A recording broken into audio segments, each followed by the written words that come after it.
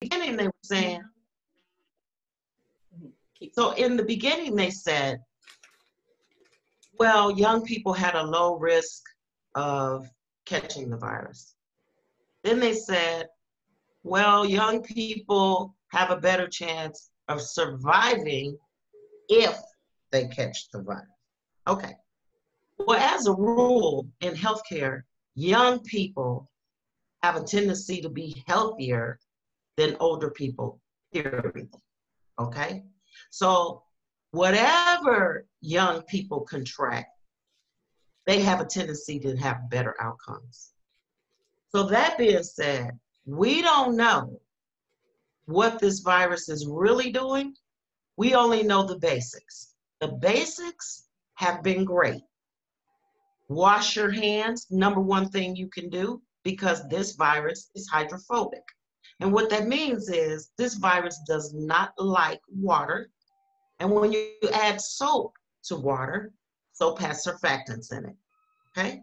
And what surfactants do is once they're on your hands and they're mixed with water and you start rubbing your hands together, it causes whatever's on your hands to lift up off your hands, okay? Very simple. So when you rinse your hands with water and you add the surfactants, whatever's on there that you can't see is gone, okay? So that's the reason why soap and water works better than hand sanitizers. Now I'll tell you the thing about hand sanitizers that everybody needs to understand. Hand sanitizers do not wash hands, okay? They have never said that they were washing your hands. What they said was, we're sanitizing your hands. Now what that means is, if you put hand sanitizer on your hands, you're putting an alcohol-based substance on your hands. So whatever alcohol can kill, that's what the hand sanitizer would kill. The CDC does not recommend that you substitute hand sanitizer for soap and water. I just want you guys to know that. Very important, because a lot of people get a false sense of confidence when they say, oh, okay, I'm just gonna put some hand sanitizer on my hands. All right, where I work inside the medical unit, in the actual clinic area, we have 8 sinks in there, 8. All right, so I tell the nursing staff, wash your hands every time you pass the sink. The average American doesn't wash their hands, 20 times a day. You typically wash your hands, the way your grandmother or your mother or your father taught you to do it. You wash your hands before you eat. You wash your hands after you eat. You wash your hands when you touch something visibly dirty. You wash your hands prior to cooking. You wash your hands when you use the bathroom. That's typically how people wash. Okay. So with COVID-19, you have to do due diligence. Like I told the nurses, hey, wash your hands every time you see a sink, okay? That's a little game we're playing. Every time you walk past the sink, wash your hands. So maybe you guys can come up with a way where you can trick yourself into washing your hands more. And so the point of all that is I just want you to do your due diligence. Do your due diligence in protecting yourself, protecting your community, protecting your friends, protecting your family. Now I'm gonna quickly go over mask and then we're gonna get into the PowerPoint. So I think people are more empowered if they understand why they're wearing masks. Now I've seen and understand both sides of this political argument. I don't want to wear a mask. I do want to wear a mask. I don't believe in what's happening with COVID. I've heard all the arguments. But let me just tell you the difference between mask and no mask and types of masks. First of all, the #1 mask in the country, the N95 mask, that's the mask that's made by 3M. That mask is made here in the country. Now that mask was not actually designed for healthcare workers, okay? If you go on 3M's website, it'll tell you exactly who that mask was designed for. It was designed for people who work in the auto industry, welders, things like that, okay? The N 95 means that that mask has been certified by OSHA, and in California it's called Cal-OSHA, to protect you from 95% of the time of particulate matter. And what that means is 95% of the germs that you cannot see cannot get through that mask. 95% of the time. That's where the number 95 comes from. Now, unfortunately, 3M was not prepared for this pandemic. And thanks to our great president, they did not increase the production of masks, okay? And that was their right to do so because they were told they had to do it. Now think about if you own your own business and somebody comes and tells you what you have to do and what you can't do. You can decide, I'm not going to participate, especially if you don't need the money, right? Okay. So let me just say this. It also, their website clearly states that those masks should only be worn an average of 20 minutes at a time, and then they should be discarded. It also states they can be worn for up to 45 minutes, and then they should be discarded. Okay. There's all kind of false information out there stating you can wear that mask for several days, you can wash that mask, you can, set that mask down on the table and pick it back up and put it back on. It has a lifespan of a year. Well, let me just explain to you, that is false, all right? You go on their website, the manufacturer clearly states that, sure, it has a lifespan of 1 year, but that's if it's still in the package. So it's just like anything else. If you open, your milk says once open, or, you have to discard within 10 days or whatever. It's the same with the mask. Once you open it, put it on your face, and you wear it for more than 20 to 45 minutes, you need to discard that mask. The other key thing to note about an N95 mask is that it's a respirator, right? So when you put it on your face and you seal it to your face, now you're not breathing like you normally would breathe. So people who have like asthma, respiratory problems, things like that should not be wearing those masks. They're putting themselves at risk for carbon dioxide poisoning, okay? So keep that in mind. Now, the K95 mask is similar to the N95 mask. It's coming from China, right? The problem is you got scam artists that are saying that they're actually making K95 masks and they're coming from China. The only difference between K95 and N95 is the people who test K95 are equivalent to OSHA, but they're in China. So you can wear a K95 mask, but the rules for the N95 and the K95 are the same. Any questions about that? Okay. Now let's get to the handmade, homemade masks. They work just as good, and they're actually better for you. But let me explain to you what they do. A homemade mask does not protect you 95% of the time from 95% of potential bacteria. It doesn't protect you from that. But what it does do is potentially reduce the risk of that bacteria getting on your face, on your nose, and you breathing it in. So basically, and it also protects people from you. So if you sneeze, off, whatever, and you have on a mask, your homemade mask is going to reduce the chances of someone else catching it or you catching it from them if they're wearing a mask. So actually, it is a nice thing to do. It is a good thing to do, especially if you're going out, okay? And I always think of it this way. It might be an inconvenience. I might not feel like doing it today. On those days, I stay home. because I don't want to infect anyone else, and I don't want anyone infecting me. You got little children out there who don't have strong immune systems and stuff. When I watched that rally the other day with Donald Trump, and I saw people with their babies, I could not believe it. Because if you think about as a parent, you might do a lot of risky things. But what parent goes around putting their child at risk intentionally? So I just wanted to share that with you guys because we have to take responsibility for our own health, okay?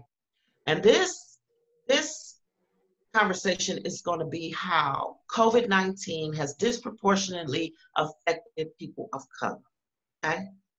So Donna, you're going to do the PowerPoint? Yeah. You're going to control it for me? Yeah. Okay, great. Okay.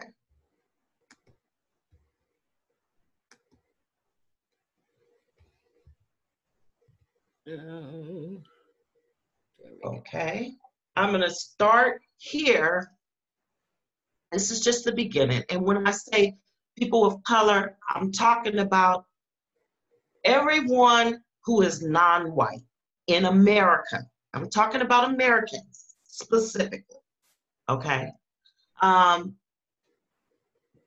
COVID-19, just like every other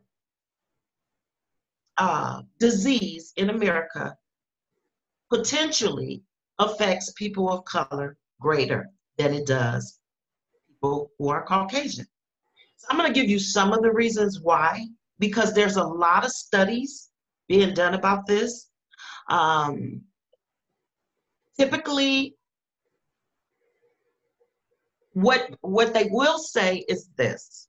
First of all, you got to understand, we all know about racism, okay?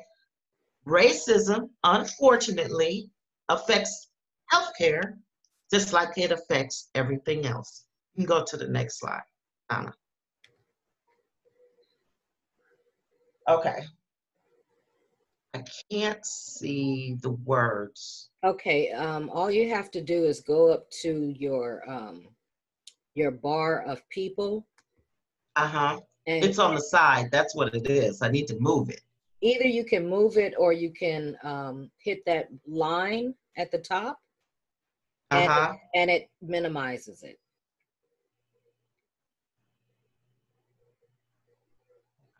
Unless you want me to read the first part. Yeah, you can. Well, I can see most of it, and I know what it says. So whatever I miss, just tell me. Okay. Okay, so it says at the top, nothing has stripped bare the disparities in U.S. healthcare more than COVID-19. The virus may be an equal opportunity infector, but it is selective in who it hurts the most and who it kills. African Americans and other people of color. So I'm just going to address that part first. This virus, okay, doesn't care who you are, what color you are, how much money you have, how much money you don't have. It doesn't care about that, okay? All this virus cares about, it's not genetic specific or DNA specific or passed on through hereditary circumstances or anything like that. Anyone who's next to someone who has this virus could potentially become infected. Okay.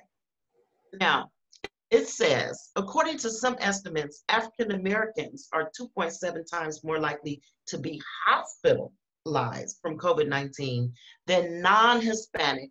And let me just tell you what non-Hispanic means, white patients. Because, you know, when I studied what does that mean, non-Hispanic white patients. Well, let me just tell you, when they say non-Hispanic, what they're saying is there is no, if you look at your census forms, there is no definition for Hispanic, okay?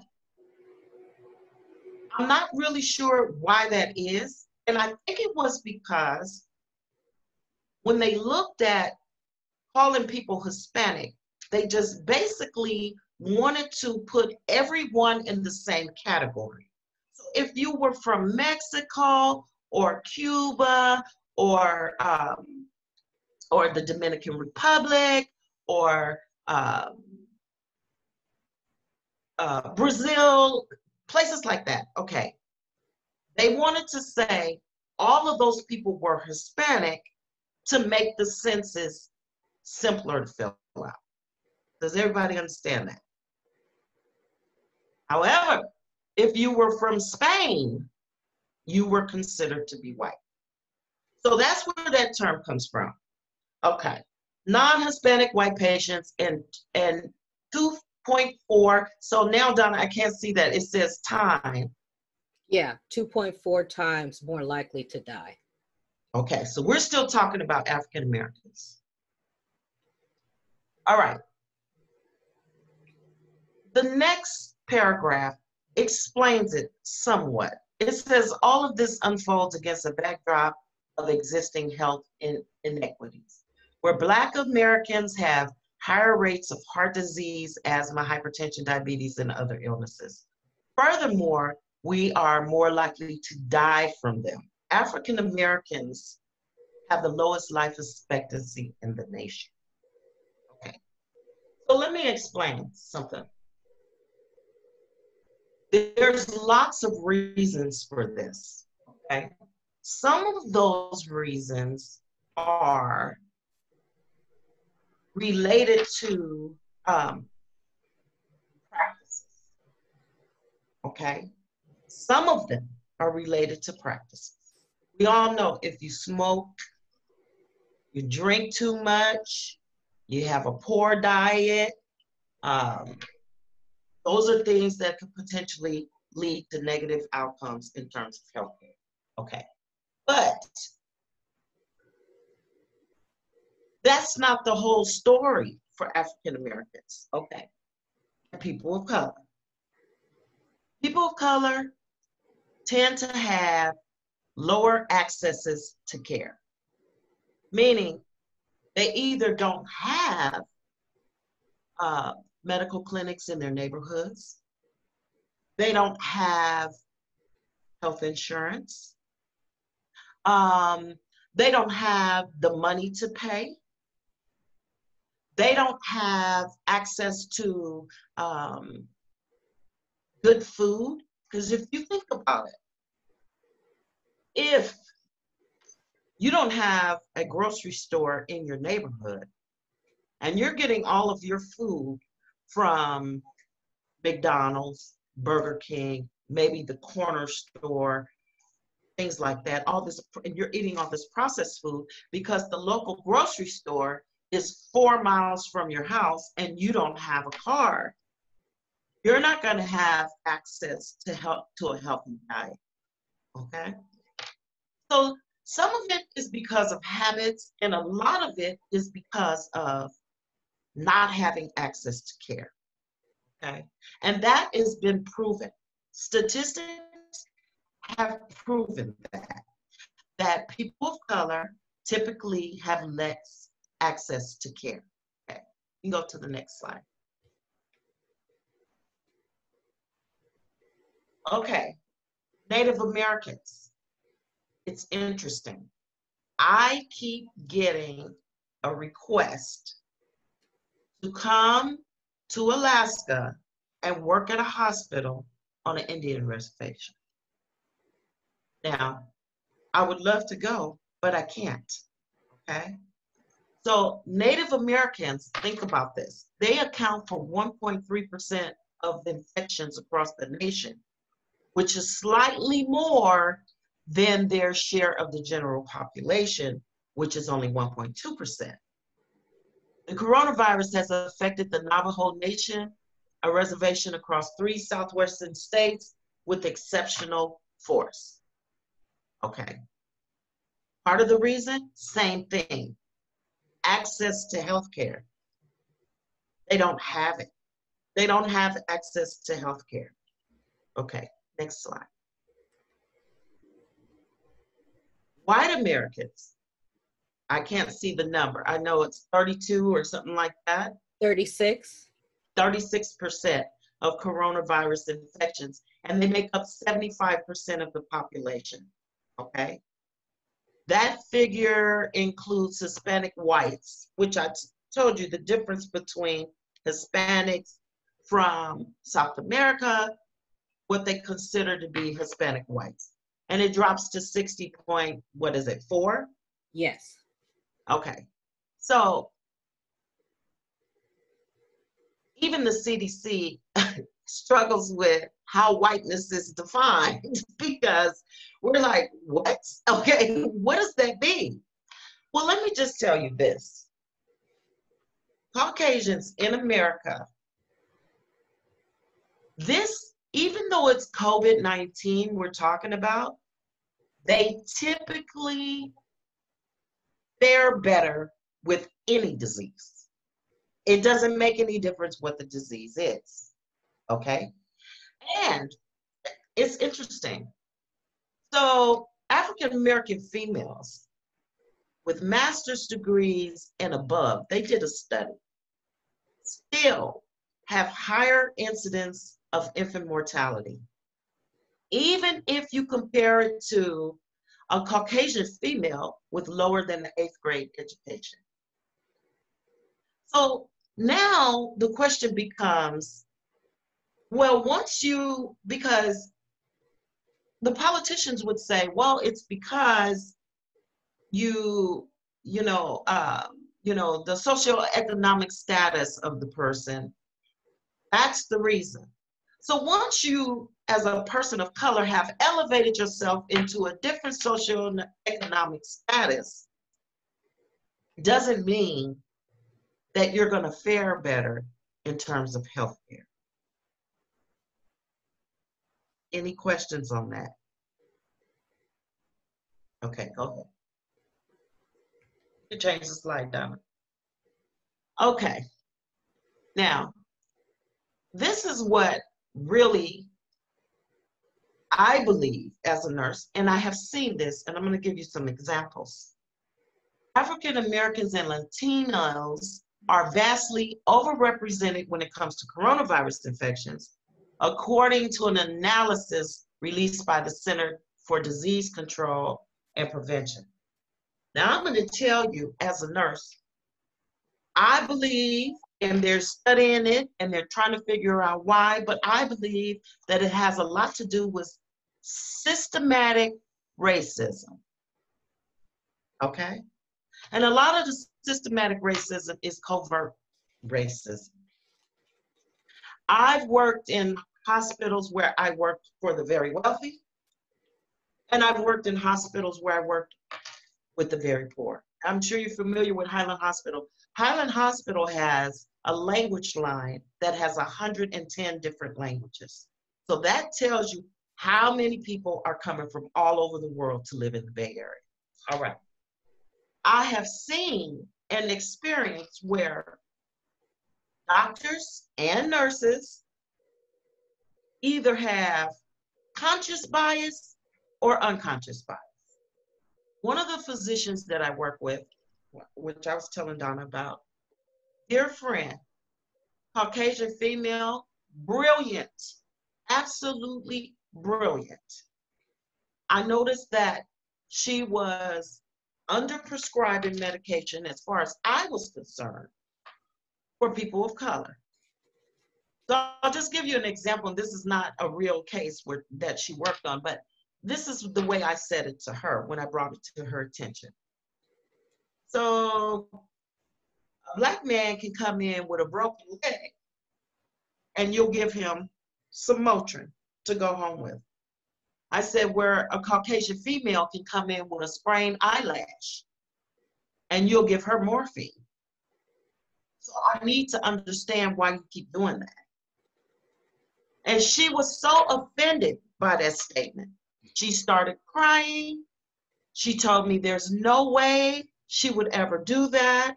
She thought I was being cruel to her, that I would even suspect she was doing that, because that is not who she is.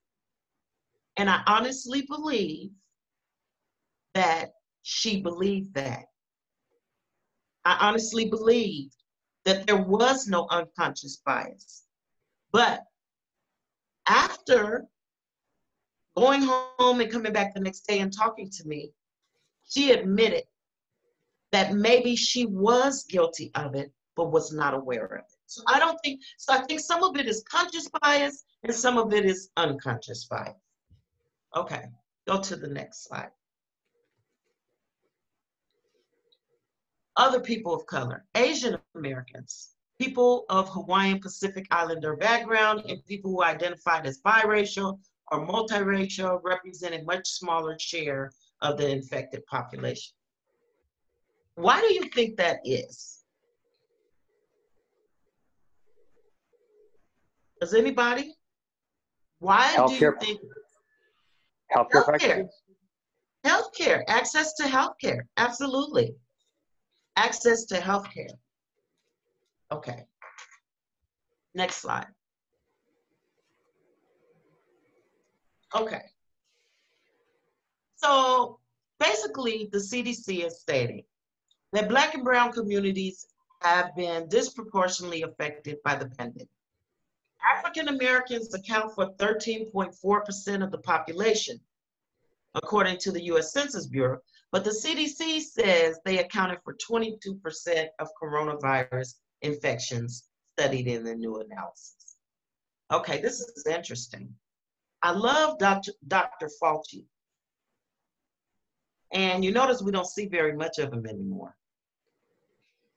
Because I could tell when he stood on the podium and talked, he didn't take a political stance on either side. He was all about the healthcare. He was not, I'm here to support the Republicans or I'm here to support the Democrats. He was all about giving information to the American public. This is why I admire him. One of the things that he said, which stunned me, was he was absolutely honest about who would get a ventilator if needed and who wouldn't. And he made it very clear that if we ran out of ventilators, people with comorbidities such as asthma, diabetes, high blood pressure, things like that would not get a ventilator. Now, who do you think those people are? Okay? He made it very clear because at that point, we have to decide, this is what he said, who is going to survive if they get the ventilator and who is unlikely to survive. Now, I'm going to tell you the truth. My Black paranoia immediately went into overdrive, okay? And every African American knows about Black paranoia, all right? Now, I'm a nurse. I've been a nurse for 30 years. I did some volunteer work over in Haiti after the earthquake. We didn't have enough ventilators. We didn't have enough oxygen tanks. We didn't have enough of anything. And we had to make decisions on who was going to get the ventilators, who was going to get the oxygen. That was one of the most painful things that I had to witness. And of course, I'll tell you who got them. It wasn't about money, because it didn't matter if you had money or not. We never knew because we weren't taking insurance or doing stopping you at the front door. Can I see your insurance card? Can I see, you know, how you're gonna pay? It wasn't about any of that. It was about who was the healthiest. So basically, you know, if you were 80 years old, you weren't getting the ventilator. It was gonna go to the 25-year-old who may potentially survive. So I kind of understood where he was going with it, but then I also knew overwhelmingly who it was going to affect. So I immediately became really concerned about the fact that the hospital said you can't visit. Nobody can visit. And I kept thinking to myself, what do you mean nobody can visit? Okay, go to the next slide. Okay, so while many of these inequities are systemic and will need years to correct, this is according to Veronica Gillespie-Bell, MD, New Orleans can take steps now to get better care, whether you have symptoms of COVID-19 or another health issue. Very important advice. And let me tell you why this is important advice. Because a lot of times we don't do it. We don't go to the doctor. Even if you have insurance, a lot of times you're like, I'm healthy, I'm not going. Okay. But preventative health care can help a lot to protect you and your family, especially your children. I had a man tell me that he snuck and took his children to get vaccinated because his wife refused to vaccinate them because she's under the impression that vaccinations potentially cause all types of problems, ADHD, all types of learning disability. She's under the impression she doesn't want her children to have the immunizations. Okay. But then he told me, but she takes the dog to the vet to get vaccinated to prevent the dog from catching diseases from other dogs. Okay. So he had to sneak his children to get them vaccinated. Smart man. Okay.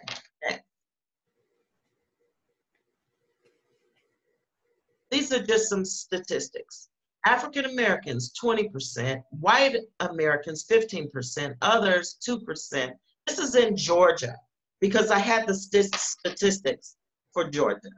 Other 2%, unknown 64%. These are the COVID-19 cases in this area in Georgia.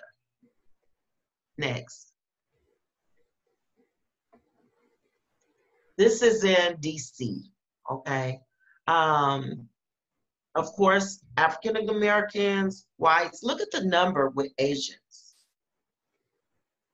We need to figure out what they're doing because whatever they're doing right. Okay, next. Okay, so this is important.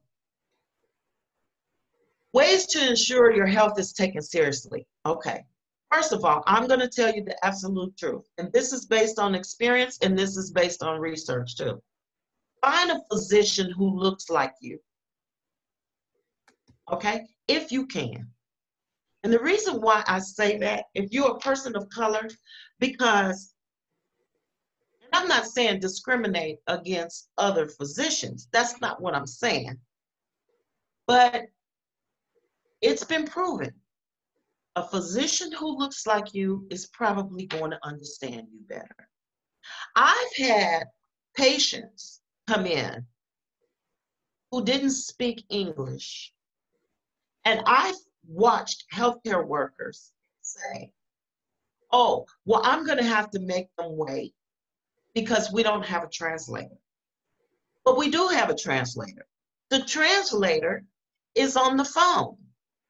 We have access to a translator phone. Now, let me tell you what you have to do. You have to go in the room and get the translator phone, roll it back, and hook it up so that the translator, who the company pays, whether they're translating or not, can translate. But I have seen people that are so lazy that they don't want to go get the phone and roll it in the room and get the translator. They'd rather make the person wait. So this is the reason why I say, if you can, find a physician who looks like you. That's not always possible, but if you can. Know the facts about whatever it is you're going to the doctor about. Definitely know the facts about COVID-19.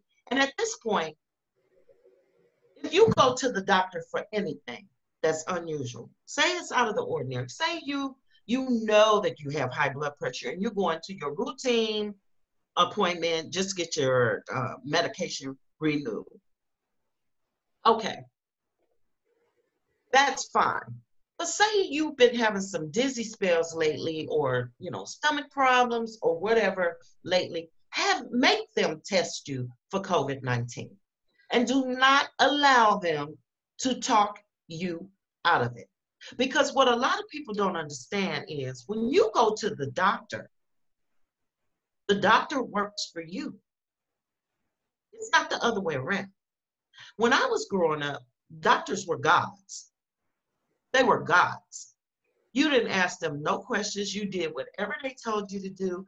And your parents, if they found out you were even challenging the doctor, you were going to be in trouble. The doctor was a god. Donna, do you remember Dr. Cooper in West Oakland?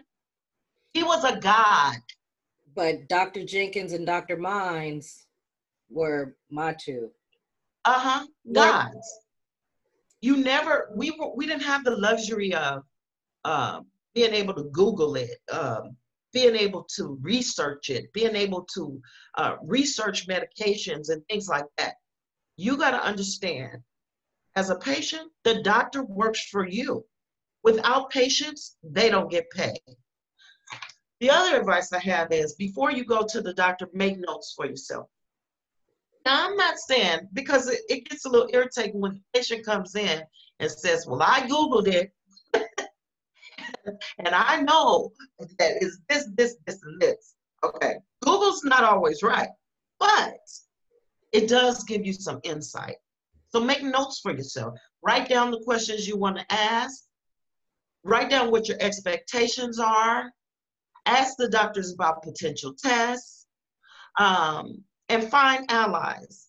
Allies is your family, your friend, your husband, your wife, your relative, or whatever. Especially if you know that you're being treated for any type of disease that could potentially be serious, do not do that on your own. You find allies, because I have witnessed that the people who have family are the ones that get the service. If your family is there advocating for you, if your family is saying that it's not okay, if your family is there saying, I insist that you get a translator, I insist, you get the service. Okay? Next slide.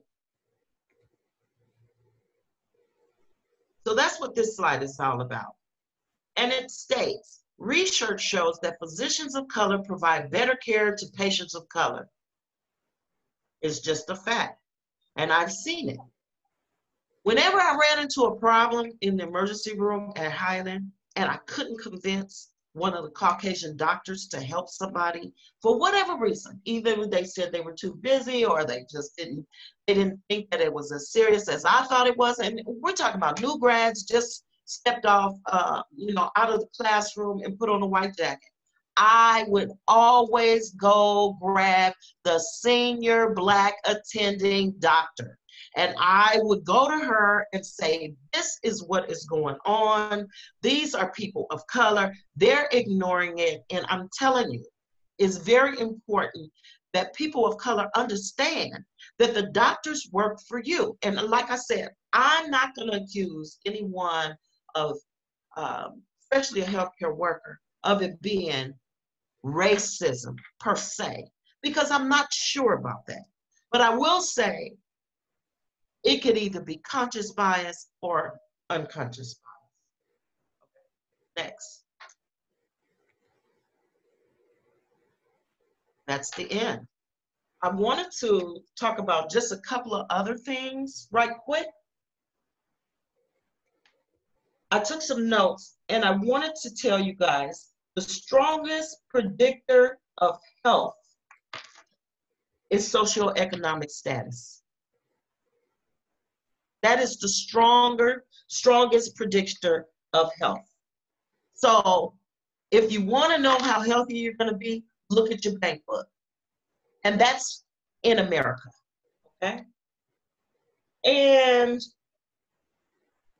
the interesting thing is, when it comes to people of color, all right, the association between socioeconomic status and health is dependent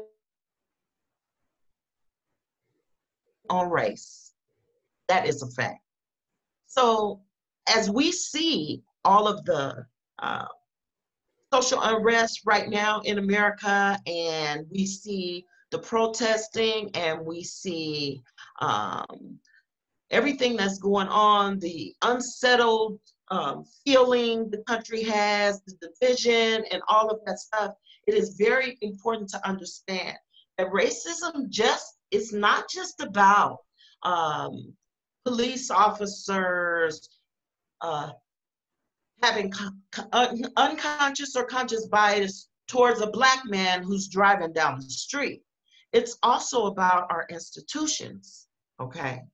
Our healthcare, our access to adequate food, our access to education. You know, when I moved to Atlanta, Oakland was going through gentrification. Okay, when I grew up in Oakland, Oakland was like 60% African American, and there were a lot of African American businesses in the city. All of a sudden, we knew in the early 70s that gentrification was coming, because my father worked for an organization where they would do research on city planning, okay? It was called Model Cities.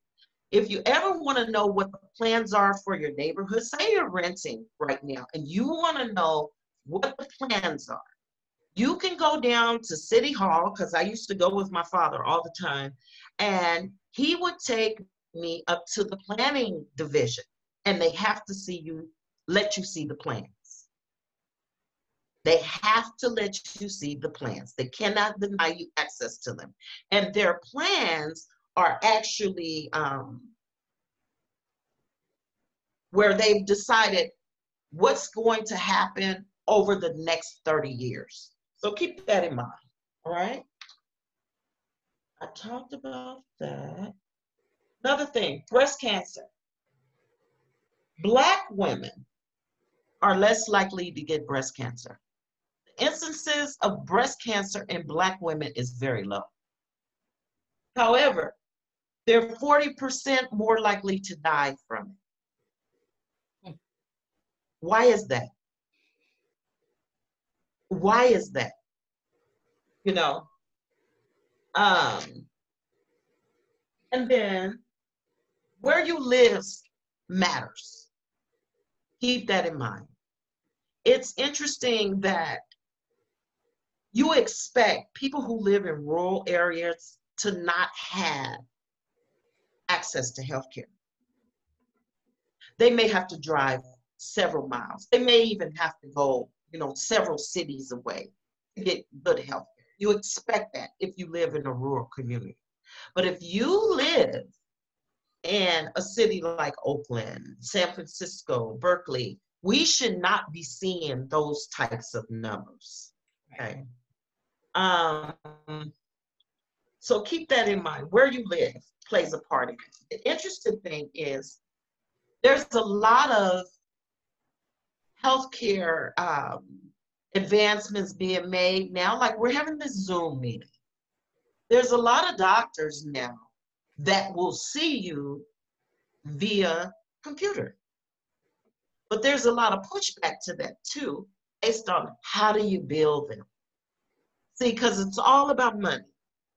Is your insurance company going to pay a specialist to talk to you over the computer? So keep that in mind.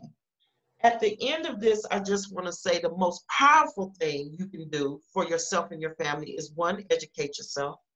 2, educate your family. 3, stick together. And 4, vote. Please. Because I look at the protesters and I'm like, That's great. I love what you're doing. But if you don't vote, it's all for nothing. It's all for nothing. So that's it for me. Any questions? Can we unmute and give Nurse Tina a round of applause? Yes. Thank you. Thank you. Yeah. I appreciate that. Yeah. Also, if anyone has questions, feel free to unmute yourself and just speak. You know I'm waiting for you, Melissa. I know you got a question on your mind. I don't know. I was gonna I don't know, like I was kind of watching the movies you posted, so, and like hearing you speak about living in Oakland and everything, it's just it's crazy to me that things like Nurse Tina was saying, there's so many hospitals and so much health care. Like, how is it not, I don't understand how it could be so biased still in a community like that, is what I'm saying. It kind of trips me out. I don't know if it's a question. It's not really a question, but it's just, it's interesting.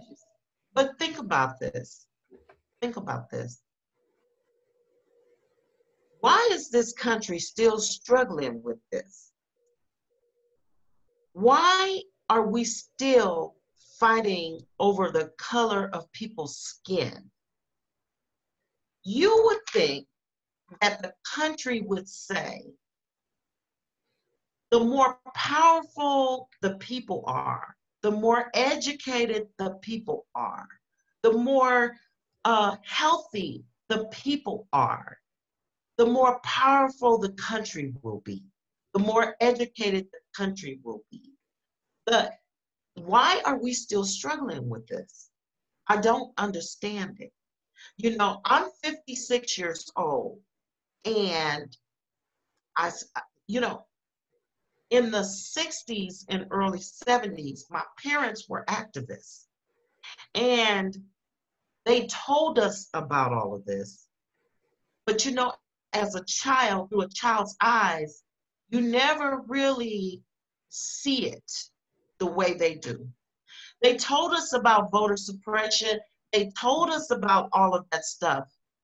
It wasn't until I got to Georgia, I just stood in line for 4 hours to vote in the Georgia primary.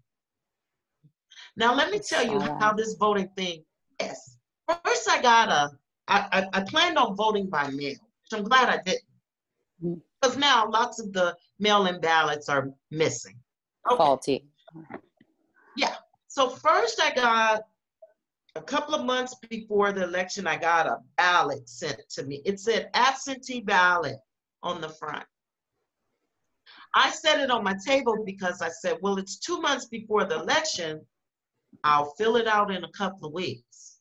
I opened it up a few weeks later, and on the inside, it said, if you want an absentee ballot, you have to mail this in before this date. I had missed the deadline because the language was to deceive me. On the front, it said absentee ballot. Mm-hmm. So then I said, I'm going to do early voting. I'm going to do early voting. So I go on the website. They said the early voting was going to be at the Fulton County Administrative Building. They were open from 8 a.m. to 7 p.m. That's what the website said. I left work early that day, went and picked my daughter up. We both went. And when we got there, there was a big sign on the door saying, we're closed due to COVID-19. So there was no early voting. But do you think that they would have changed their website? And I thought about all of the elderly people who don't have access to transportation and things like that. Maybe they're catching a bus, or maybe they're having a friend bring them, or their children are taking off work, or whatever. Because I'm thinking about, you know, elderly people vote more than anybody. They are the highest group of voters. When I say, and now I understand why. You know, my parents gave me voter registration card for my 18th birthday. I thought I was going to get a car or some money.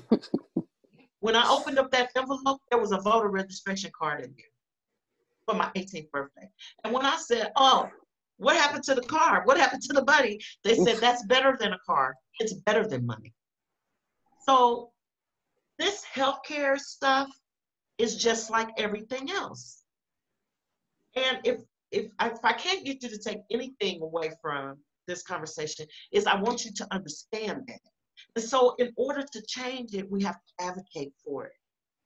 We have to advocate for it, you know. So my role as a nurse, I'm the nurse manager at the jail, is I do teaching to the officers and I do teaching to the staff. Because I'm coming from a different place in terms of perspective, simply because I came from California. Simply because I came from California. I didn't even realize that when you cross over into a different state, it's almost like going to a different country. It's amazing. It's amazing, the different perspective. So to get them to understand that you have to advocate. You have to advocate for other people of color. Atlanta has a limited race base. You're either Black or you're white. There's very few other races here. So it's a small number. And I think that's why that statistic was that way. Mm-hmm. Very small number. So that seems to be where they're locked at. They're locked right there. And they can't see the bigger picture outside. I call it 285. That's the highway that circles this city. I live inside of 285. But to get people to think outside of 285 and what changes you have to make to improve healthcare. Now, the Affordable Care Act did help in a lot of ways. It helped in a lot of ways, you know. Unfortunately, it wasn't perfect. But it was better than nothing. There's something like 20 million more people in this country that have health care because of it. Mm-hmm. So as far as I'm concerned, that was a good vote.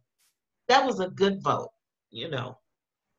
So I have another question then, because they're not really, like, do you feel like, is it true that they'll just get an adequate care considering that it's like lower cost or free? Because my friend, No.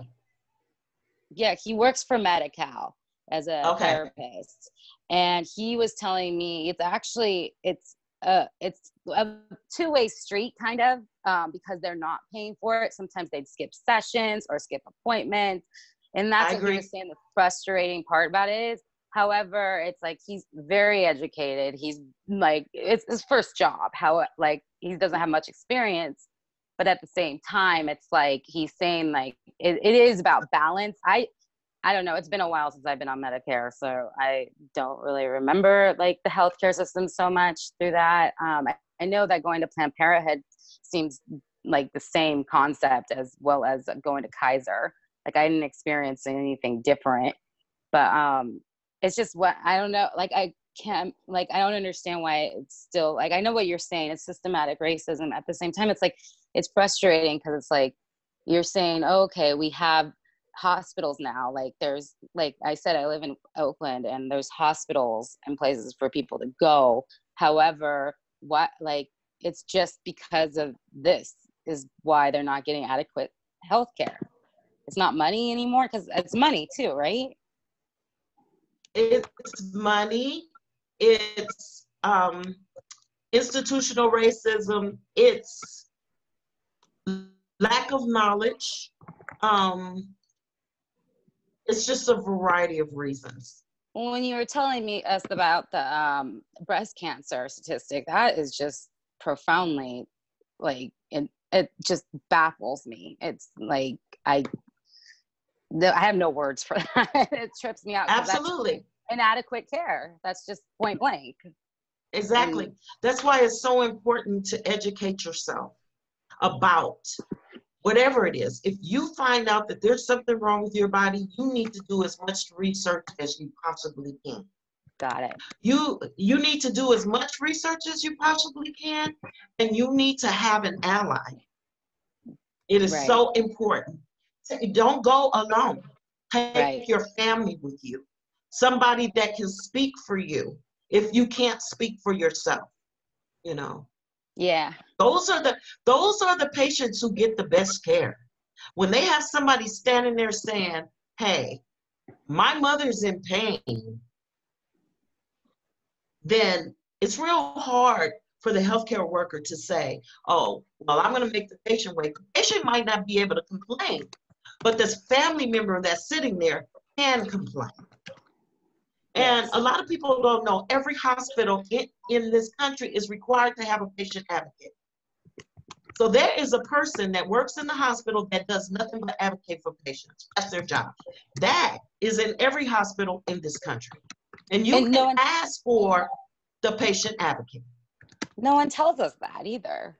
It's like you don't. Well, no one wants you to know. Mm-hmm. They don't tell you that because That doesn't make sense. because they have to answer to the patient advocate. So if you can't speak for yourself, the patient advocate, and you don't have family, the patient advocate can speak for you. That's good to know. Yeah. Thank you. You're welcome. Other questions? This is Pedro. Hello. Hi, Hi, Pedro. Pedro. I'm curious about the mask. You're talking about the M95 mask or N95 masks. Yes. Let's see. I was curious. I had a question earlier and I lost it while I was listening to you. Sorry about that. That's okay. You can email me Okay. if you think of it, and I'll be happy to answer your question. All right. Thank you. Yeah. What's your email again, Tina?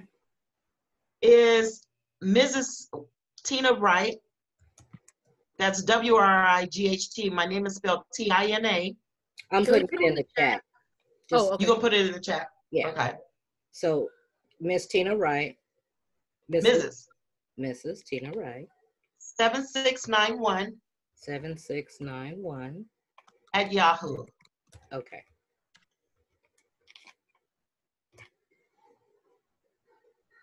Yep, that's it. Okay.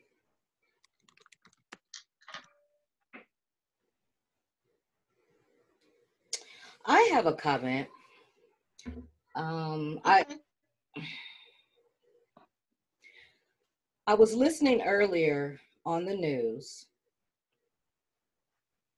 about an incident that happened here. I believe it was in the Bay Area, where it was a mother, her 1-year-old child, and her mother. They were at Yogurtland, standing in line. And when she began to speak to her mother in Spanish, a lady that was standing behind them took her mask off and coughed towards her 1-year-old child like 3 times. Oh.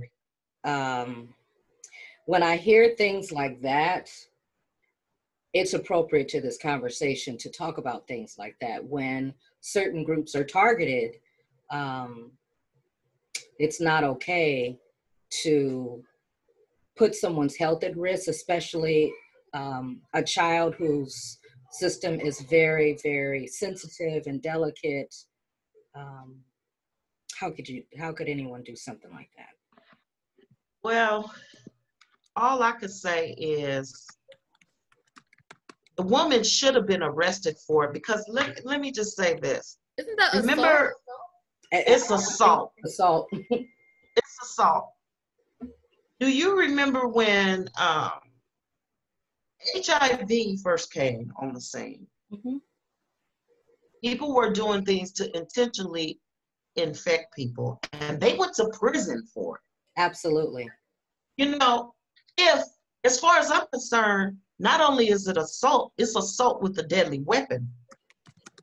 Okay?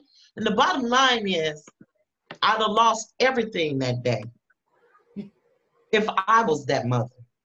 I would have lost everything that day. Everything. Because I would have gave her what she came for. Okay? No, I understand. You know, and was humbled by the mother's ability to hold it together, but and what she did was share the incident with the media and the police. So I applaud her for that, but at the same time, Well, look at your enough president. is enough. Your president's on the stand saying Kung Fu virus. Right.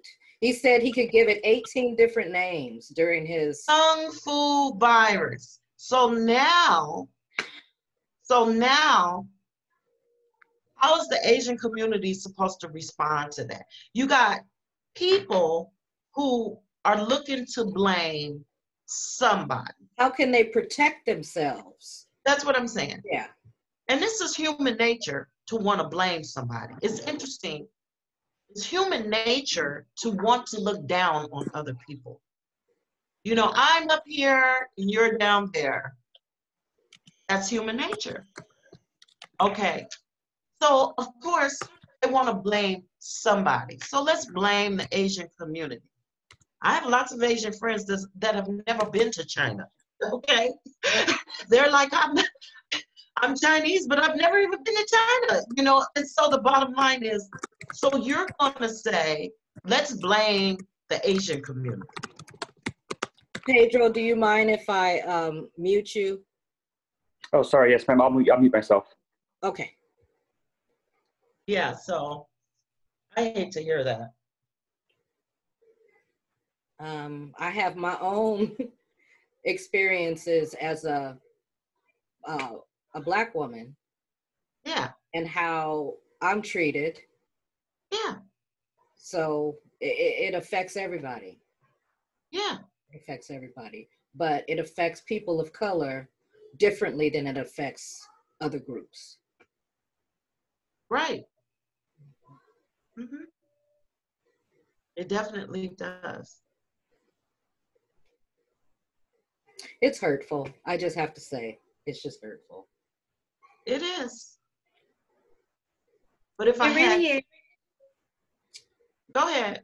At the beginning of the year, I seen a news story about a man who was going around knowingly infecting Black women with HIV, and so they made a whole case out of it because it was like he had a record of them, like 200 Black women. Yep. On purpose. I know exactly what you're talking about. I seen that too. Yeah. So it was just crazy when I seen it, because how evil do you have to be to do that to somebody that you don't even know, and then you do get to know them and you still think it's okay? Well, a lot of it has to do with the president and dehumanizing people of color. And it's been done Absolutely. for all the presidents that have been elected based on fear of race, color, you know, dehumanizing Latino people, Black people, Asian people. It's easier to see them as less human when you're dehumanizing them, especially like in middle America, Midwest, where you don't have a lot of diversity. People just believe whatever they hear, and if you hear your president saying it, it must be true. Yeah. Yeah, it amazes me. Just living in the South, I'm just blown away by it. It's amazing to actually witness it. You know, I'm like, am I in the 50s or what? Yeah. It's a big change from the Bay Area. I moved to the Midwest. I moved to the Midwest in 2008. And I just moved back to California. But the racism that I've dealt with out here is ridiculous. Direct, straightforward, to your face racism that is so normal to treat people that way. It's insane. Yes, it is. Can you clarify, Pedro? Did you say racism out here in the Bay Area or back in the West? No, in the Midwest. Oh. In the Midwest, because we do have racism in the Bay Area.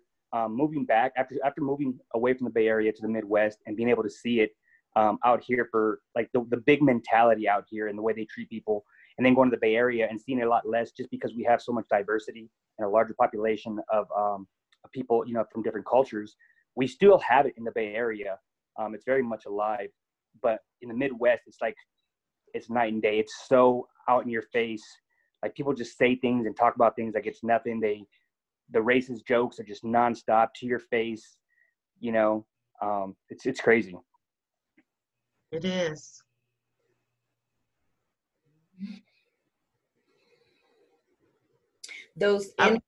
I'm sorry, go ahead. I love California, but California is one of the most racist states in the union.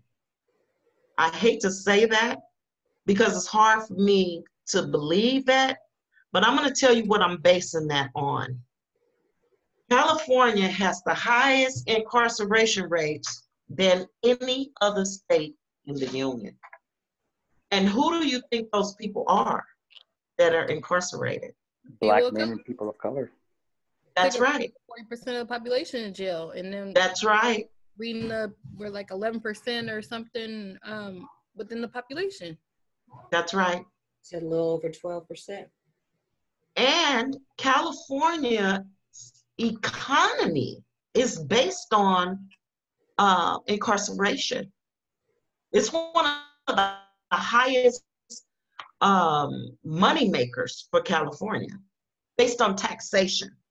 Because they have such a large amount of employees who depend on the Department of Correction for their income, the taxation from their employees brings in a lot of income for the state of California. And California is very aware that this is what they're doing. And they continue to build prisons. And believe me, they're not building them for Caucasians. Mm-hmm. So when I look at racism, I don't just look at, I was walking down the street today and they called me a nigger. I also look at things like that institutional racism.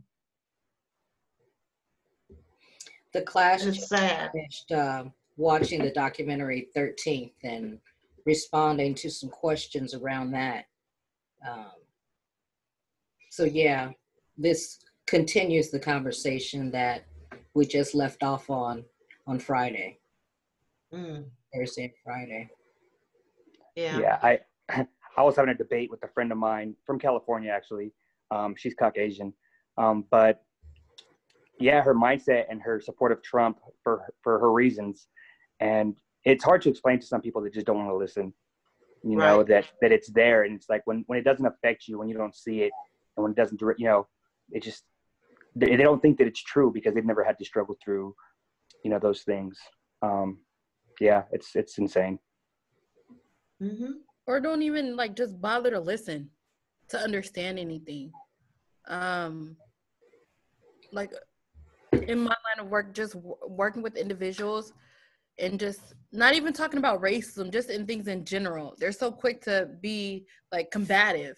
And I'm like, well, just listen and have an open ear and just learn. Yeah, you might not experience it, but let's just listen and so you can grow from it, and then because you may not be experiencing, help the next person that is experiencing. And it's just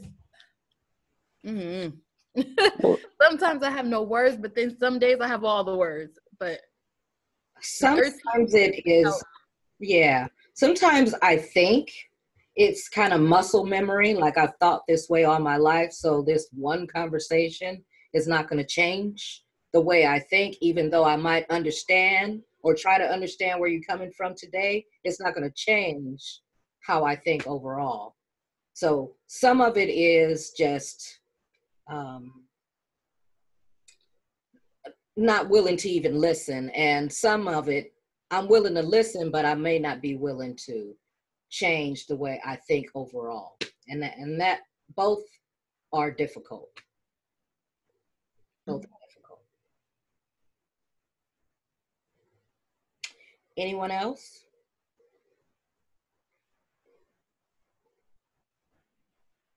Okay. Well, Miss Tina, do you have anything more you wanted to share with the class? Not that I can think of. I will say that the inmates are safer than you guys because we're protecting them from COVID-19. Right. And isn't that bizarre? We have, they're all in single cells and the walls are made out of brick. So COVID-19 cannot penetrate a brick wall, and there is no windows. So they're all in self-isolation. Isn't that terrible? It's horrible. I know, Good at but the same time. we've only had one case of COVID-19. How are they dealing with that mentally? Because, you know, self-isolation is such a tough process in general for people. So I just wonder how they're dealing with that mentally and emotionally. Okay. Interestingly enough, okay, so as you know, mental health, we get a lot of inmates who have mental health problems because unfortunately, we don't know if the mental health caused the problem with law or it was being incarcerated caused the mental health. We don't really know. But in this time, the inmates are interested in being self-isolated because of COVID-19. It wasn't forced on them. They agreed to it. They don't want to be exposed to COVID-19. Okay. That's the interesting thing. So it's funny how the disease actually brought the community inside the jail to work together. Right. To prevent it. The staff don't want it, the inmates don't want it, and it's interesting. It's working. But it's just like anything else. When you make people responsible and let them have some autonomy, then they work better, you know, because they're in on it 100%. They're like, we don't want this disease. So, Okay. yeah. Thank you. Would you say the temperament inside the jail is pretty relaxed or peaceful, or how would you describe it? I would say that it's scary, just like everywhere else, you know, it's scary. When the inmates come out of the cell, they have to wear a mask. Those that refuse to wear a mask can't come out of the cell. So if you want to come out, you have to put it on. We've had a few that say, I don't want to put that mask on. And then it's peer pressure, which is interesting to me because the officers don't have to say anything. It's the other inmates saying, man, look, if you're not putting that mask on, you're not coming out. So it's tense, just like everywhere else. It's tense. Mm-hmm. But they have lower numbers than the general community. So something is working with what they're doing because we've only had one. Well, they're like, well, we don't want any. How about that? Right, so, we don't want any. Yeah, well, it's scary. I hear you.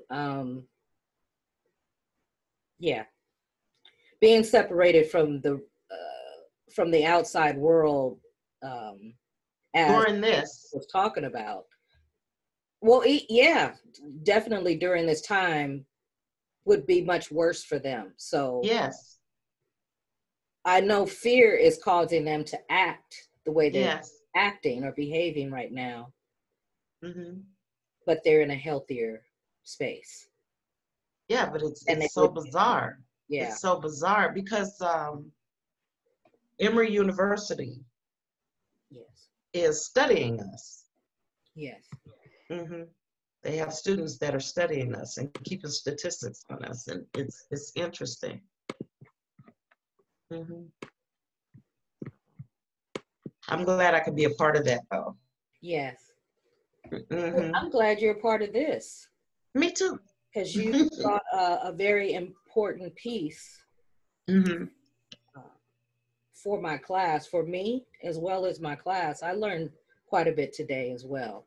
even more Mm-hmm. in this talk than I learned in our initial conversation about this, about you Mm-hmm. talk to the class. So I think. One other thing, Mhm. do any of your students have small children?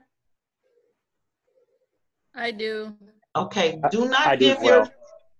Georgia Poison Control put out an alert for parents saying do not give your children hand sanitizer because children are drinking it. You know, the hand sanitizer comes in those little cute little bottles with, you know, little cartoon characters on them and stuff like that. And people are giving them to their kids and they think they're protecting their kids by telling them, here, you know, if you can't wash your hands, use the hand sanitizer. But children are children and they will drink it. So they've having more kids come into the hospital with alcohol poisoning. So be careful. And then they can't even, the parents can't even go with them in the hospital, right? Exactly. And then who knows what they're giving them? Well, see, a lot of times parents don't realize that the hand sanitizer is like 60% on average alcohol.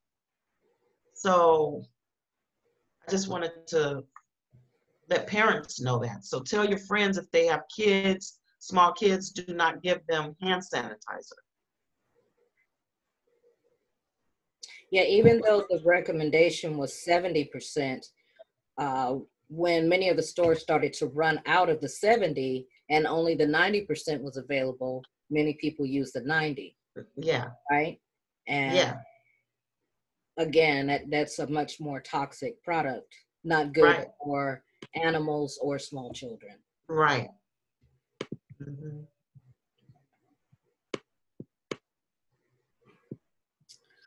Oh, I have a question. Yeah. You said you guys only had one case of COVID? Yes. And was that individual like showing symptoms or what was going on? How did you, fever? Anything? Totally symptomatic. Totally asymptomatic. No symptom. We test, we do, we take everybody's temperature every day.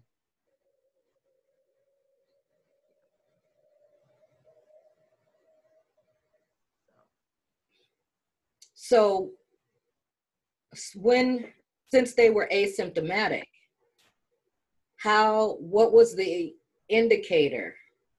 We tested everybody.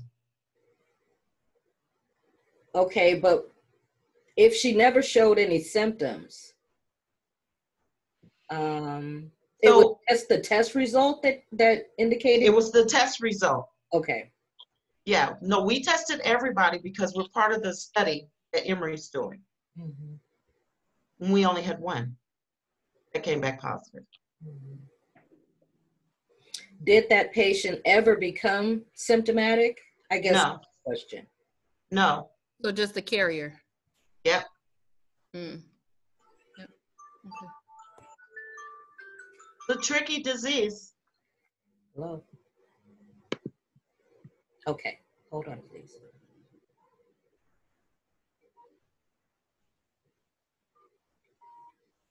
I know I said this last week, but I work in the unsheltered community, and I'm a case manager, and so we had a few individuals that tested positive, no symptoms, nothing, and they eventually came back.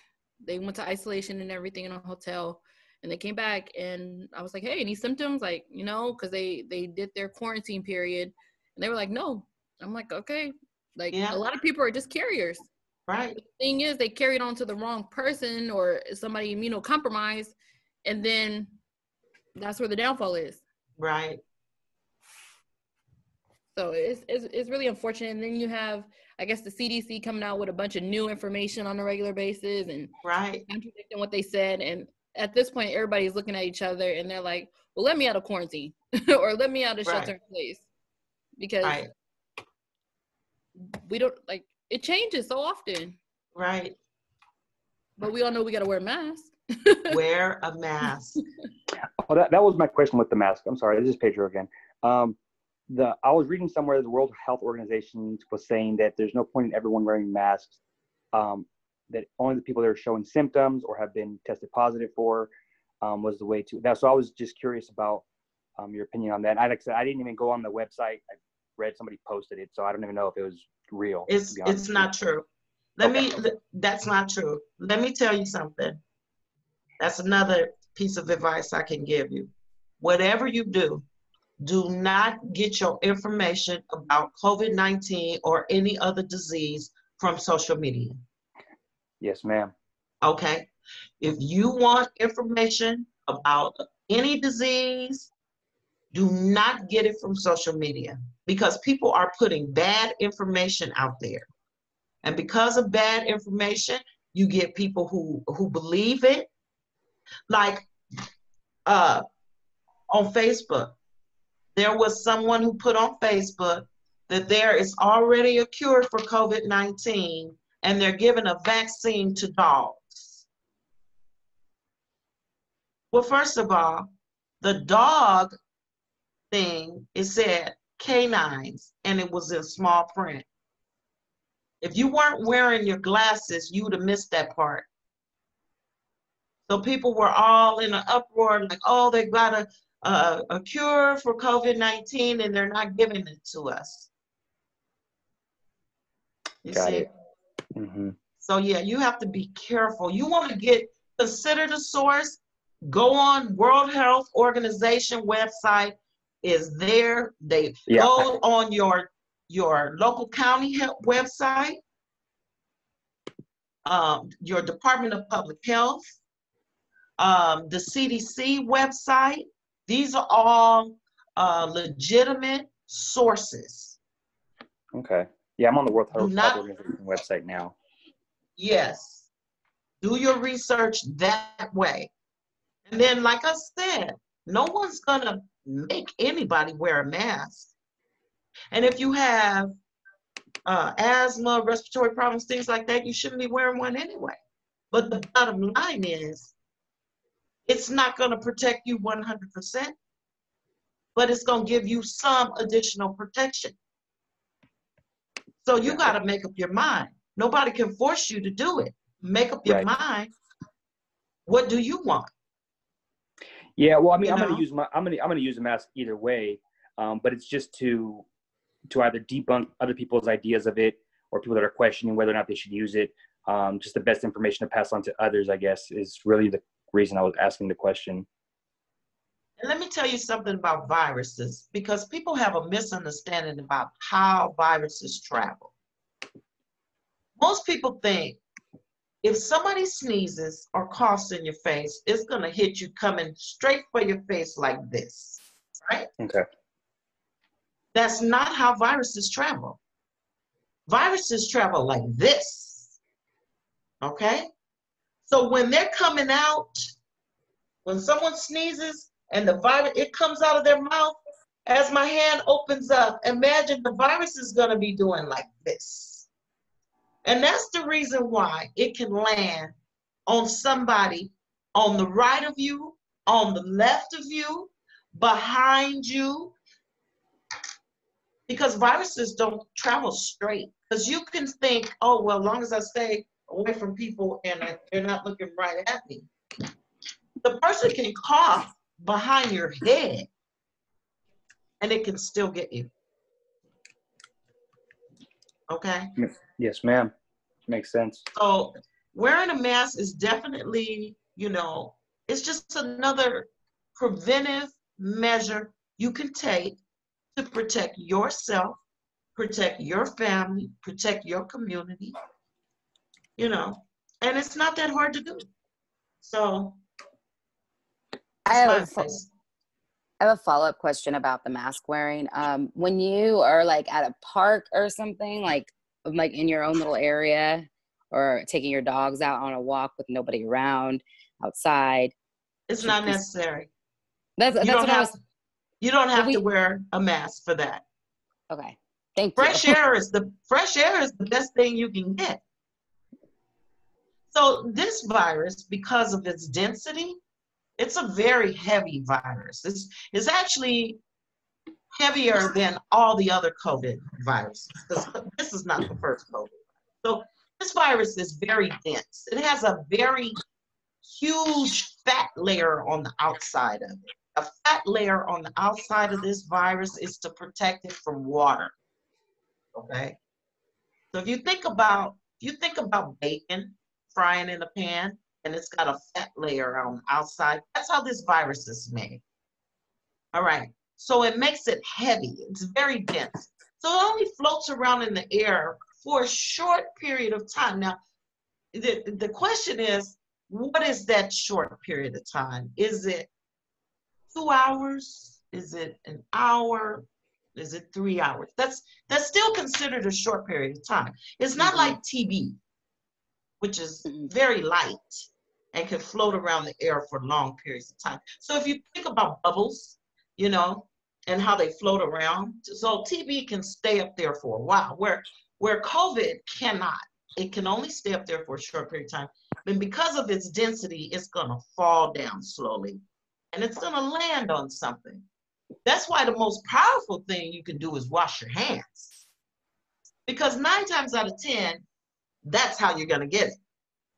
You know, I've been going to work ever since this thing came out. I've been wearing the same pair of shoes to work.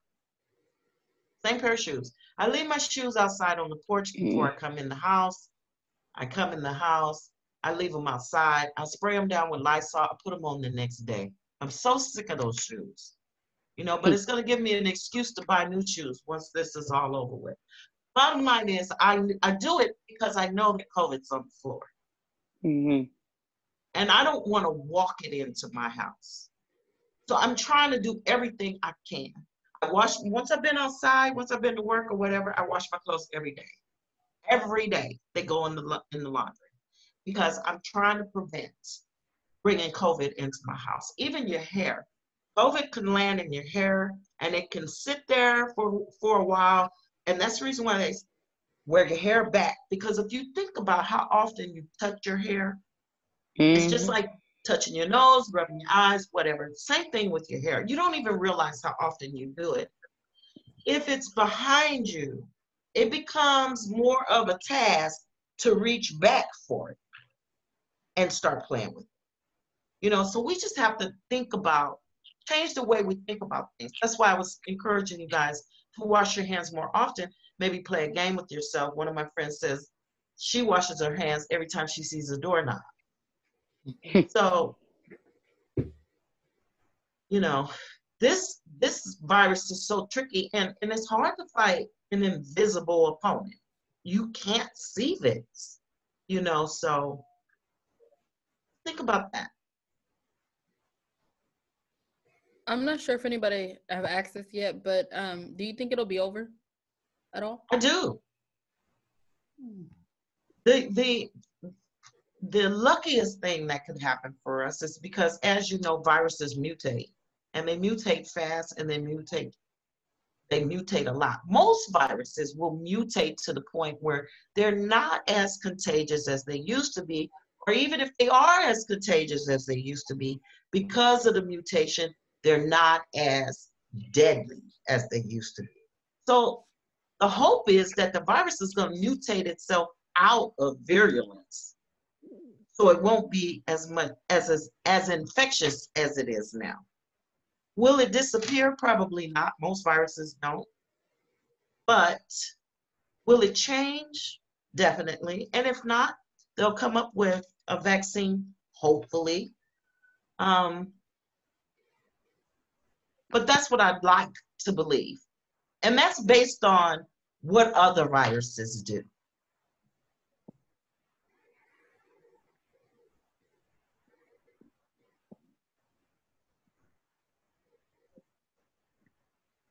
Other questions?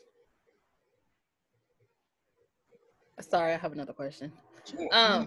If say anybody can answer this, but I'm just wondering if they do come out with the vaccine, will you guys rush to go get the vaccine?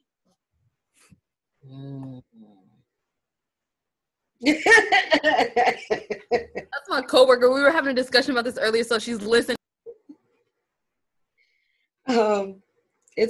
Yeah, that's a great question. I won't. Yeah, I was like, You know what? I hate to say this, but I'm going to let them get it first. whoever And them is, right? that's it. And Whoever the first people and that do it's based on my Black paranoia, which I do own at times. I own it. Okay. And I have good reason for feeling that way. I just gave you a whole bunch of statistics on why I feel that way. Bottom line is, I'm going to let them get it first, and I'm going to see how well they do. And then I'll get it. I would get it. Oh, yes. I believe in vaccinations. You're good, Melissa. You can unmute. I was going to say, I would get it because I don't have kids. I am a little bit younger, and I feel like you need trial and error. I'm not saying like I want to get sick from it. However, it's like the more people that get it and they trial and error for people that might be more susceptible, then by all means, let me do it for others, you know? It's like, I agree. That's great. if I had children, it would be a different question because you're thinking about others at that point. Somebody's got to get it. It's the only reason why.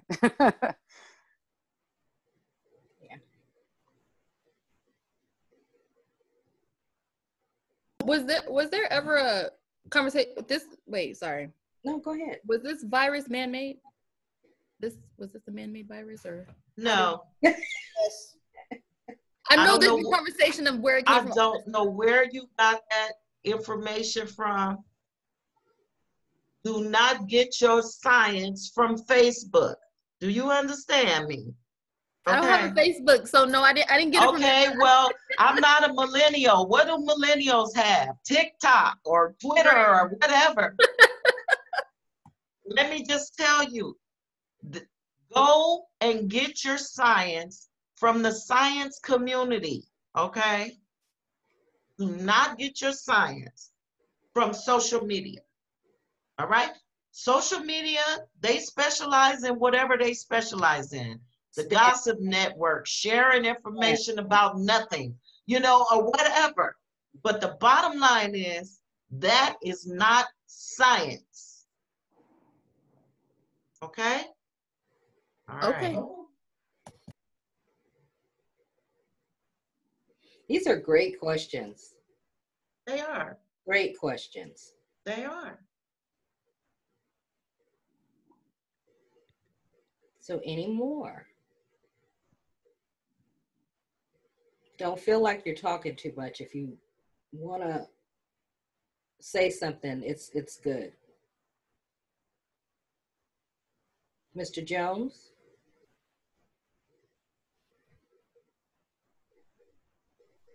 Okay, I don't know. Okay, anyone else?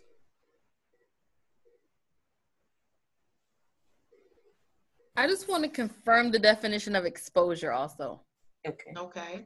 I working with the unsheltered guests, we've talked to like Alameda County and healthcare for the homeless and things of those nature. And what we receive as exposure is within 6 feet of someone who actually has the virus and without a mask on, and you're talking longer than 15 minutes. Okay, hold on just a second. Okay. My cat is knocking at the door. No. Okay.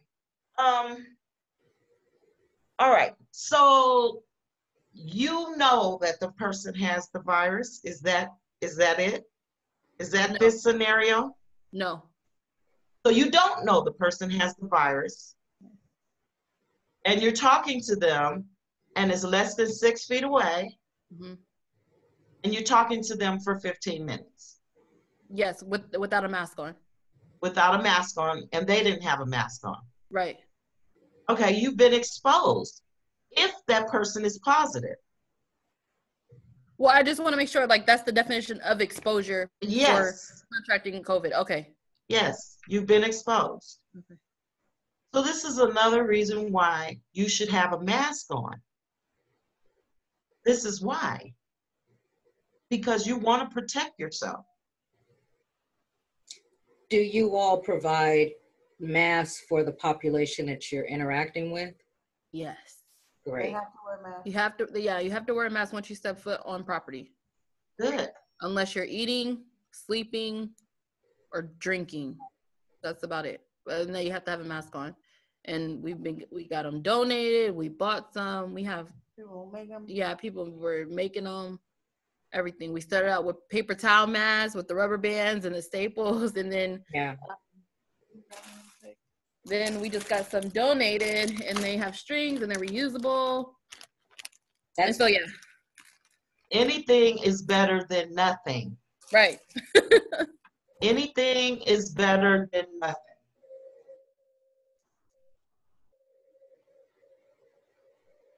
And sanitize your environment. You know, I'm not saying, you know, drive people crazy. I have one nurse that I work with, and she is just like the sanitizer demon. She's like coming behind everybody. Every time you sit down, as soon as you get up, she's got the bleach out wiping everything. I'm like, okay, you're killing us. You know, so, but yes, sanitize your environment. Do you recommend Microban? That's a product that is really popular on the market right now to sanitize your home. I use it. Mm-hmm. I use it. But regular soap and water works just as well. I don't know. It's like those types of products just make you feel better. Right. We all know that bleach is probably the best product in the world, but it's not made for drinking. Okay. You know? I mean, you know, so you have to, and then you have to think about who's in your environment. Like with me, I've got my little grandson. He's only 16 months. I can't have him like sticking his hand, and he's putting his hands everywhere. I can't have him sticking his hands on bleach and then putting it in his mouth. So you have to think about who's in your environment and then decide what you're going to use.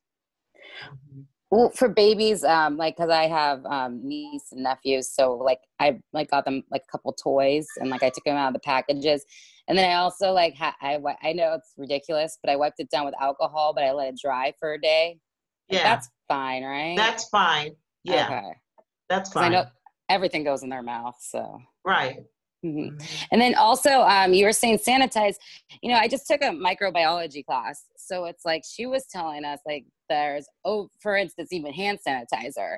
It's like you're killing all the good microbiota as well as when you over sanitize. Therefore, you're not getting any sort of bacteria on you. Yeah, that's and then you'll become resilient. So is that what you're talking about? That crazy woman that's bleaching everything? It's like, that's just too much. It's just too much. It's overkill. Yeah. Like that's your shoes. You got to remember your body's got good bacteria and what they call pathogens. Pathogens are the ones that infect you with something. And then you've got good bacteria on your hands and your nose, on your face and everything. And it helps build your immune system, you know. So we've already become like, especially in the hospital, those hospital acquired diseases that you get when you only get them at the hospital. Okay, those diseases are because we over sanitized, and we created these super viruses like MRSA, methicillin-resistant Staph aureus, that you only get that in the hospital, you know, and it's because we over sanitized. So it's how do you win the thing? I don't know. Just do due diligence. Put your mask on, wash your hands, you know, and try, as hard as it may be, try to pay attention to how often you touch your face. I didn't realize it. Try sitting still for 15 minutes and not touch your face. Try it. Touched my face just a second ago, and I was thinking. I touch my face all the time, and I still watch it. I mean, touching my face. I do it all the time. Mm-hmm. I do it all the time, and trying to avoid doing it it's like, I can't believe it. I must have adult ADHD or something because I can't sit still, you know, so yeah. Mm-hmm.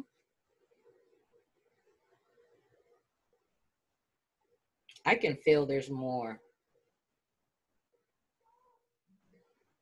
Blueberry. Well, she answered my question about, because I was gonna ask, like, can we over sanitize? And yeah, so I did have another question, but it got answered. Yeah. Mm-hmm. It's just the looks on your faces. Your faces are saying, "Man, maybe I'll say that. I'm not sure." But you're processing, so I think the talk is good because it's getting everybody thinking. You know.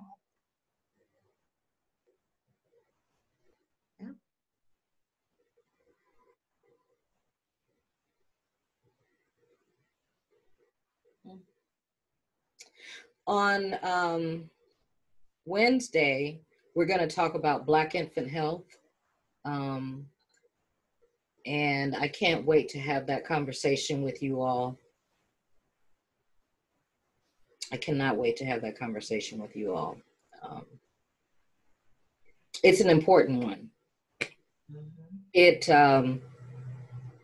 actually will continue the conversation that we're having today. We're not going to talk about COVID, but we're going to continue to talk about people of color and why understanding specifically Black infant health and Black maternal death is so important to understand what happens in that scenario. We'll also do the Sankofa for this week and talk about the themes, and we'll do all of that on Wednesday. Yeah. Anything more from Miss Tina? I'm good. If you guys have any questions or if I can help you understand anything further, just email me.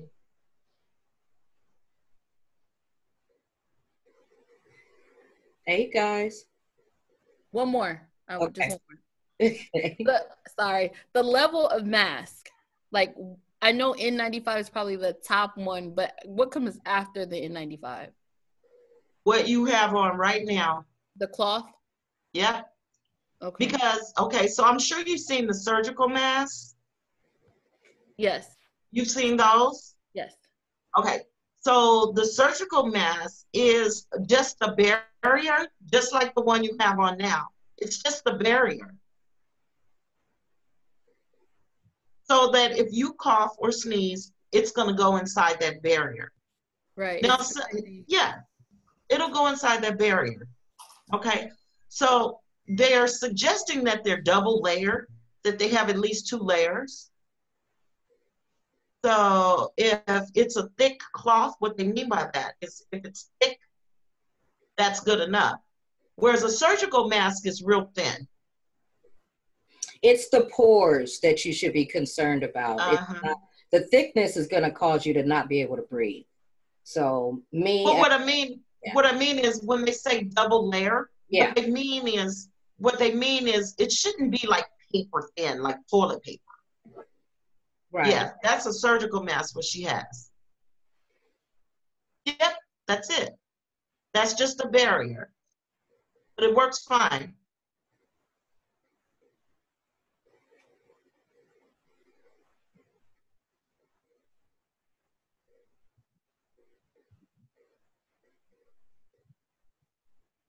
All right. Well, again, thank you, Nurse Tina. You were more than I expected. This conversation was very, very good. And I enjoyed it. More questions. The presentation is going to be posted on Canvas. So other students that weren't present today, the class is, I think there's 28 students in the class. So you might get questions from people who weren't present today, but will reference this talk. So. Okay, and I'll have my secretary send you over the references because, you know, that's a shame. I'm totally handicapped without her. It's good. So yeah, when you send that to me, then I'll post that presentation for Okay. it as well. Okay. It's nice meeting you guys. Thank you so much. Oh, you're Thank welcome. you. It's Bye-bye. very informative. Thank you. Bye. Thank you so much. Bye. See you guys on Wednesday. Stay well. Wait, I have a question. Yeah. For Donna. Sorry. It's okay. So I jumped in the conversation late, and so I wanted to know: did we go over the 13th at all, or was it just? No, we'll do all of that on Wednesday. Oh, okay. Okay. Over the all of that. So we Okay. have a 2-hour block, and we're probably going to use all of that time to, you know, Okay. talk about 13th, talk about the topic for the day. We might even get into some of the discussion questions from the book. So we have 2 hours to, you know, talk about. Oh, I wanted to mention too, I was looking at the discussions for the next chapter. The questions aren't posted. They're not. They will open tonight because I'm actually working in real time. Okay. I'm reading it along with you because this class, I just chose the book for this. And it got to me like a week before the class started, right along with everyone else. So because I am teaching more than one class, it takes me a moment to get to everything. So that's the only reason why No, it's fine. They're not posted, but they will be tonight. Okay. Thank you. Uh-huh. I had a question as well, Donna. Sure. So my question is, you were giving us the pages that we're supposed to read, but Yeah. all I have is the digital copy. And so the pages are a little off. Are we doing this by chapter every week? I'm assuming you had that posted. Yeah. So this week we are doing chapters 2 and 3. Okay. Yeah. So I'm glad you let me know that. So I'll actually change that in the information that you see. So Okay. it aligns with that. Yeah, because my I did my questions. They were a day late because I read the pages that you put, not realizing that it was the chapter, and I could not find the answers to the questions, and I was just baffled. Yeah. Because we are supposed to talk about the answers in class, but we'll make sure we get to all of that. Sounds good. Thank you so very much. Absolutely. Anything else? Okay. Have a great day, you guys. Thank you. Thank too. you. Thank you. See you Wednesday. Bye. See you Wednesday. Thank Bye. you. Bye. See you Wednesday. Bye.